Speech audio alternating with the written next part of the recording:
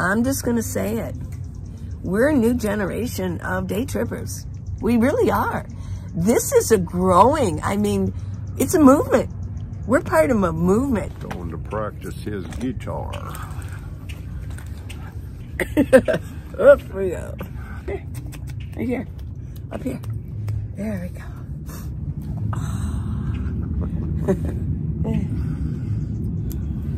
Abby's a day tripper too. What's a day tripper? Well, it's a song by the Beatles for one thing. I know. Day tripper. Yeah. Well, we're day trippers. If you have a rig, could be an RV, and even if you do it part-time, you're a day tripper. We trip around during the day. Yes, we do. We and in do. the evening, too. I know. So I want to describe two types of day trippers. Whoa.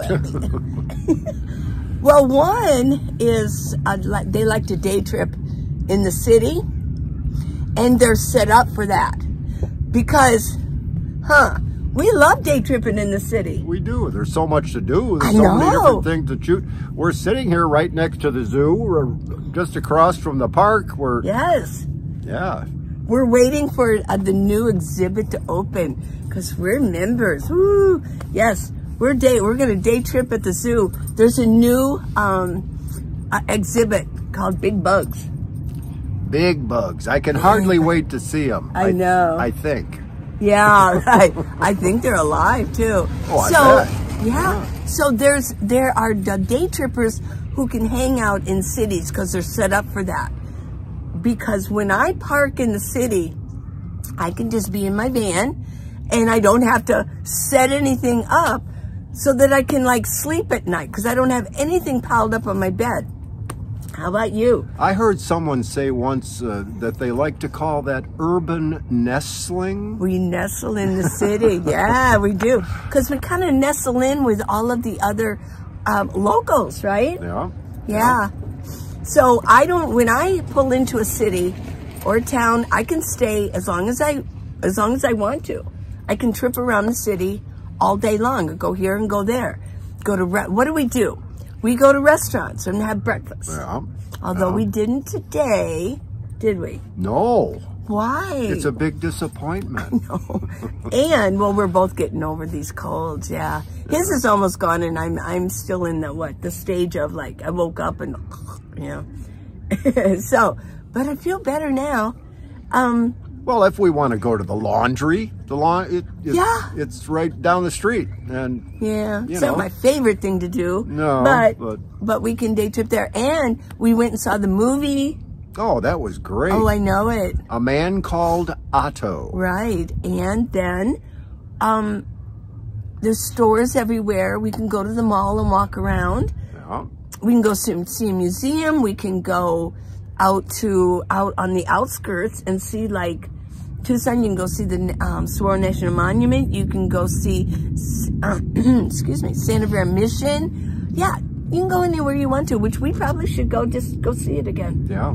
It's a nice drive out there. Yeah. So, but let's talk about the type 2. Type 2 of a day tripper. They have so much in their vans, and we're talking maybe smaller vans. They have so much that when they're traveling, they have to pile things on their bed frame, and they enjoy boondocking, but I think they would enjoy the city life. But what they do is they find BLM land or someplace out of the city. They have their table set up with their stove, their chairs, things like that. And then what they do is then they go into town and day trip in town. But they always have to go back, because if they were going to stay in the city, they can't set all that stuff up. I know. They can't do it. So there's two different types. And I'm not saying one is better than the other. I do have my choice. And I would not like to be carrying so much stuff that I can't go to sleep at night. Yeah. You know, and I have to set things up or get things out. Or I know some of the people that I met, friends, they have like this trailer in the back that they pull, or it's an extension, And sometimes it's just, what do they call that? Like, what did Mary have? She had like that thing. That attaches to a hitch. Right, attached to a hitch. Yeah. And, I mean, and then she had a lot of stuff because she had a smaller car. It wasn't even a minivan. Yeah, she really didn't spend much time in the city at all because it was almost impossible to go to bed at night. Yeah. So, but she would almost have to stay at rest stops, so here and there, right? Yeah, but there again, she can't set all that stuff up at a rest stop. Right. Of course, you know, at a park here, we could set a few things up, put some chairs out and a table.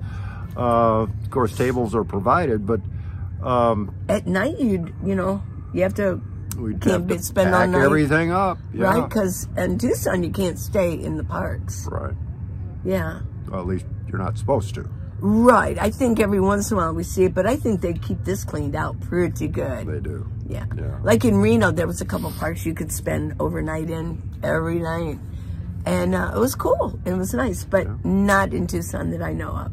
I don't either. Yeah. So, you know, every city's going to be different. So I just wanted to explain the little difference between that.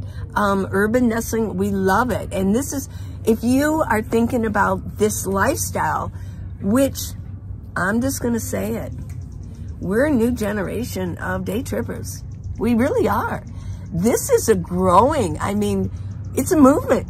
We're part of a movement because there are going to be so many people that are going to have to, and we're just a lot of us are ahead of the game. And you know what, Lee? A lot of people say, "Well, I want to be out in nature. I want you to do something for the folks." Yeah, I will. Right back there. Oh yeah. Look at what I'm looking at right here, sitting in a parking lot in the city, day tripping. Hello. But just show them what. Yes. Hold on and let me turn this around.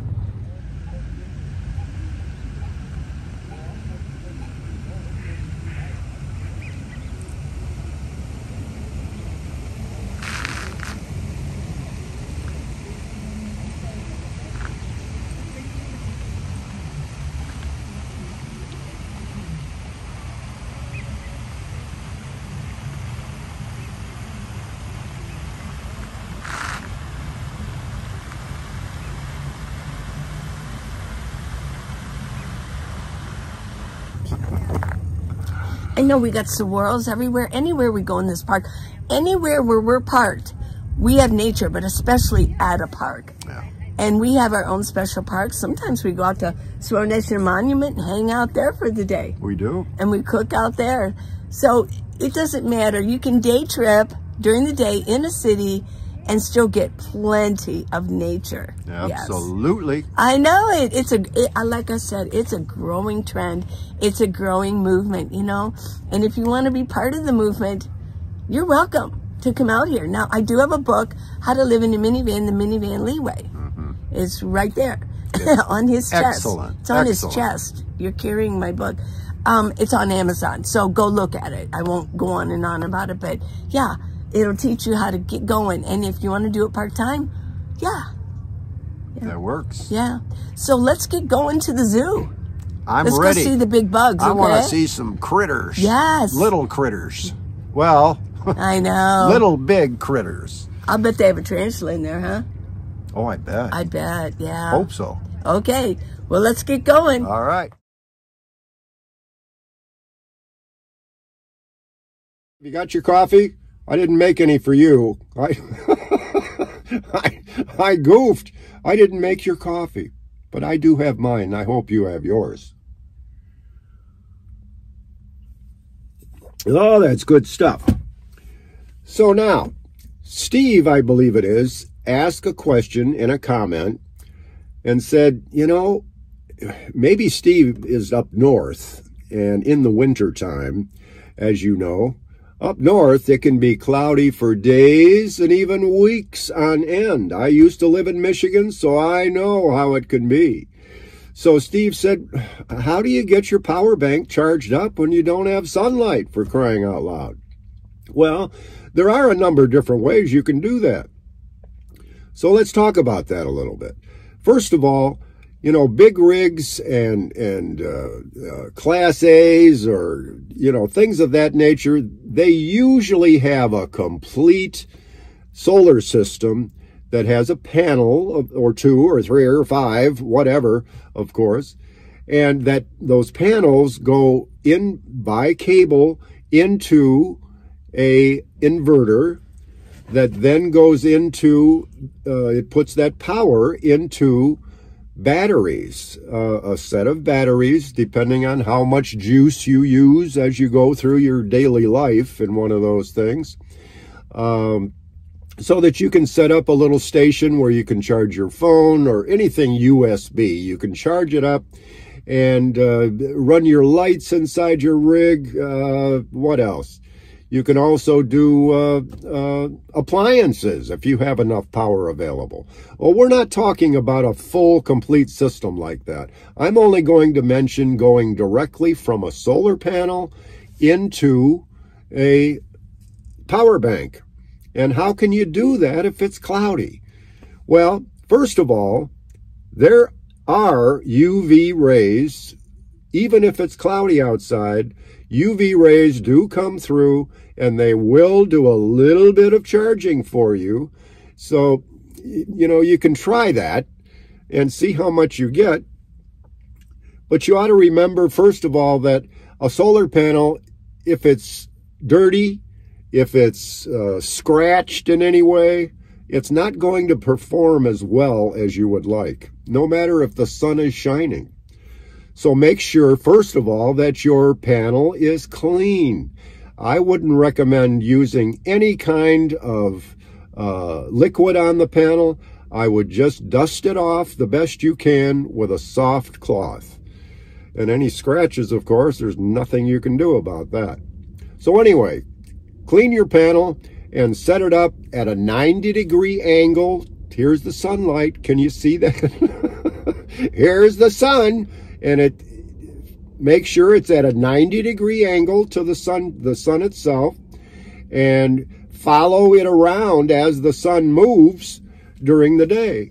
You want to have that at that 90-degree angle so that you get as much juice out of that sunshine as you possibly can.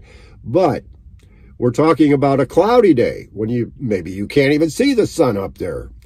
Well, first and foremost, you can take that panel anywhere you can find an AC outlet. That's the best way to do it. If you're at a campground, for instance, and they have an AC outlet, you can certainly plug that power bank in there and charge her up.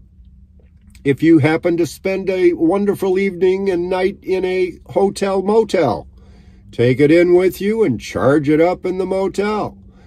There are many different ways like that, you know, even a library. You take it into a library during the day, especially if it's a lousy rainy day and you've got nothing else to do and you want to do a little research on whatever.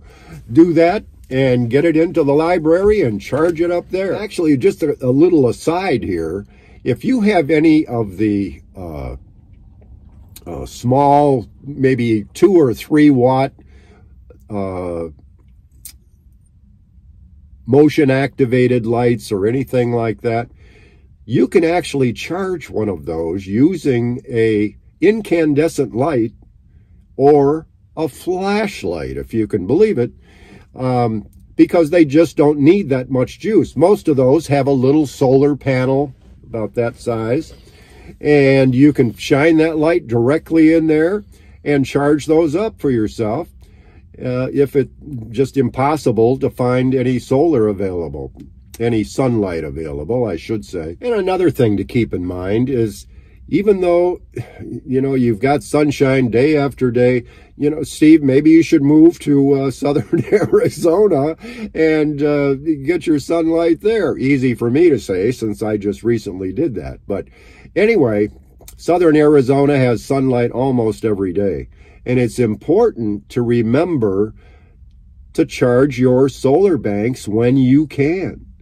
When that sun is up there and shining, even though you're down to, say you've got a 5-bar maximum solar bank, most of them are, and you're down to a couple of bars and you think, oh, that'll be fine, I can use that. Well, tomorrow it could rain, so why not charge it up?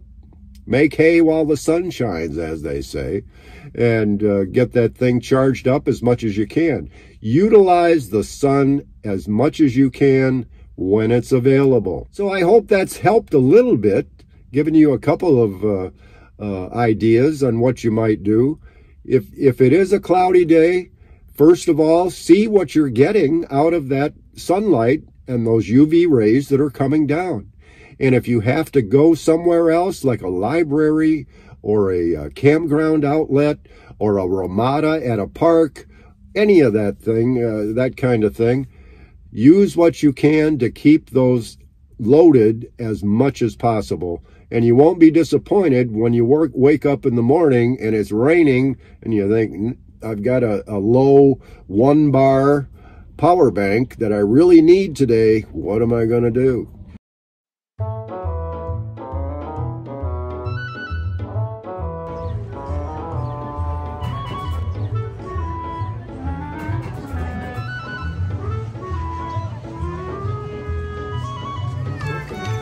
Yeah.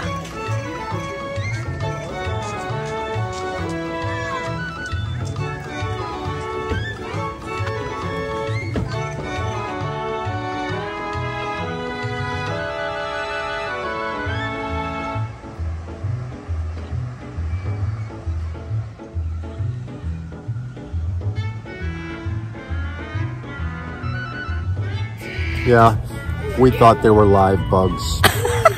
Or gonna be. I know. Me too. We were so... I went into the restroom and came out, and you'd said, honey, they're not live bugs. But, you know, they're doing a good job of it. At first I was like, oh my gosh. But now they're getting more interesting. So enjoy the bugs. We got fooled.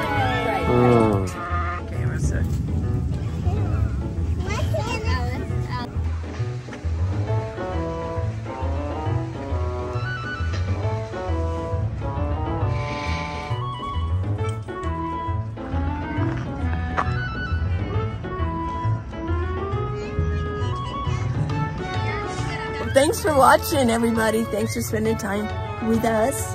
Yes. Yeah, and thank you, Lee, for giving me full control of a segment today. Oh, you're going to take control of a lot of segments. Sounds like work to me. I have another through-night flashlight. Oh. Yes. Oh. Yes, and it's, what do you call that, Paul, when the light has a large area, not just it focuses in on one thing? The beam? The beam, it has a really wide beam. Would that be wide? This one has a wide beam, so it's really cool.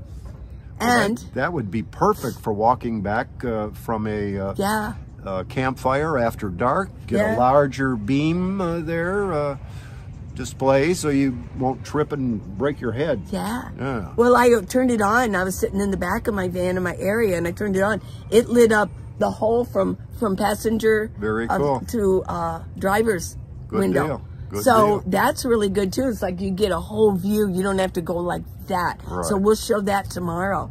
But, you know, thanks for spending time with us, and we love you guys. Bye-bye, everyone. Please subscribe. Give us a thumbs up. And we'll see you tomorrow. I promise, day trippers. Be here or be square. Yes. Day trippers, yeah. Bye-bye.